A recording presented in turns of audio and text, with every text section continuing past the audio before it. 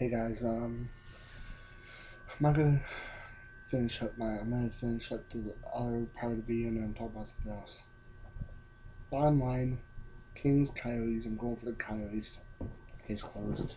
Um, Hope they pull it out and it's gonna be a very tough series. That finishes that. I'm gonna talk a little bit. I'm kinda tired, so I haven't been getting a lot of sleep lately. I don't know why I keep calling bed late, but it's about the Coyotes ownership. I know I said last, not last video, but the video after that, when the Coyotes advanced, I said there was a tentative agreement with NHL and Greg Jameson that he wants to purchase the Coyotes. You know how huge that is for the city and the state? You have no idea. And you know what pisses me off is the Goldwater Institute. They find a way to get into this crap again. Jameson's a smart man. I think with Holsizer, he wanted bonds, and he wanted a certain amount. Um, Jameson has, I think he has more investors and buyers who want him. I'm hearing Jeremy Roenick could be part of it, and I'm hearing Jerry Colangelo's name. You know what? I've heard on NBC Sports Network after the games when Roenick's doing the announcing with Mike Newberry, whoever he's doing it with. He keeps saying, "I live in Scottsdale" when the Coyotes are playing. He's like, "I live in Scottsdale. It's a great town." I'm not saying that's anything suspicious, but Roenick played for the Coyotes. He also played for the Blackhawks. He also played for the Flyers. He played for a couple other teams. But that team, I believe it was 97 through 99, when it had taken off, I think, or taken in, you had Chuck and Roenick. Happy Booin. They had a great team, great games. Um, but the only thing that gets me with this whole management, the ownership thing, maybe they should move to the a new stadium. Maybe they should go back to the U.S. Airways Center. I understand it's a whole new stadium, but it's in downtown Glendale. Nobody ever goes there. It'd be so much easier for fans to go there. You got, except for the Cardinals, you got boom, boom. You got the Diamondbacks Chase Field, the Coyotes, and the Suns. It's so much easier. It'd be more packed. It'd be more exciting. It'd be crowded. It'd be sold out. It'd be amazing atmosphere. But you know what? US Airways is old. It's an old stadium. But Johnny.com, I like Johnny.com. It's a great stadium. Nothing wrong with Johnny.com. I have nothing against them. Um, since Greg Jameson is gonna do one hell of a job, and he's gonna do the best he fucking can to get this deal done as soon as possible, and I think it's going to be done by next week sometime.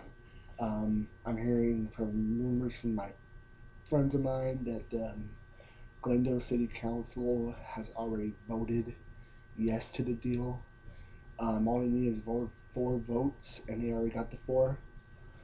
Two of them is against it, and one and two. It was like 2-2, but two of them were leaning towards yes. So I'm hoping to get the deal done soon. And after that's done, that's a major step to Glendale Council because then you get the board of governors for the NHL, and I'm sure they're gonna approve it. If they can approve the St. Louis Blues, they can approve the Phoenix Coyotes. Look at it this way: Florida, look how long they've stayed put in Florida. Los Angeles, look at them. San Jose, before Jameson went there, they were garbage. And look at them.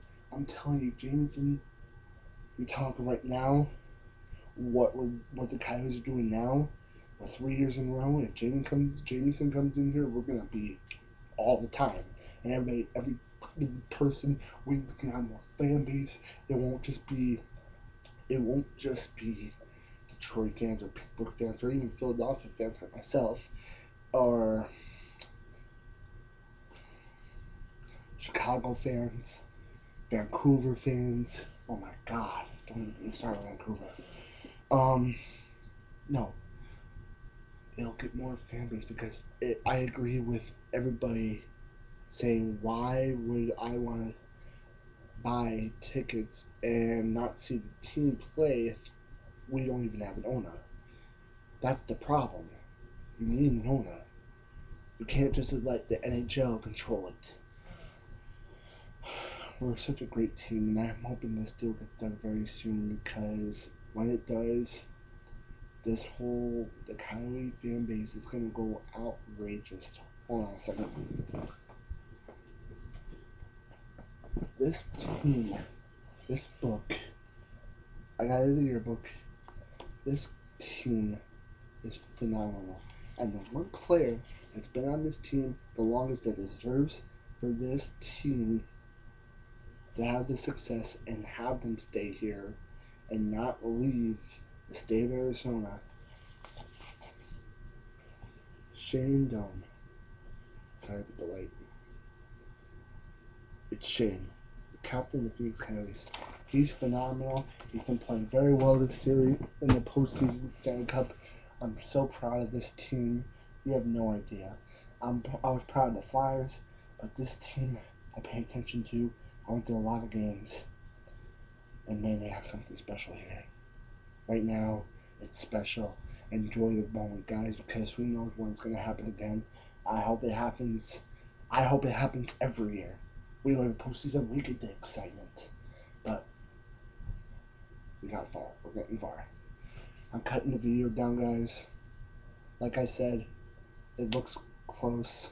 I think the deal will be done sometime next week or the week after with Glendale and then the Board of Governors, and then they'll work out everything else. I know they want to get the deal done before the summer, probably when either the Coyote season ends or in the beginning or in a couple weeks in May or even early June before the Cup finals end. That's my prediction. Peace, guys. Go Coyotes and go Flyers, even though they're out. Go Coyotes. Underdogs all the way.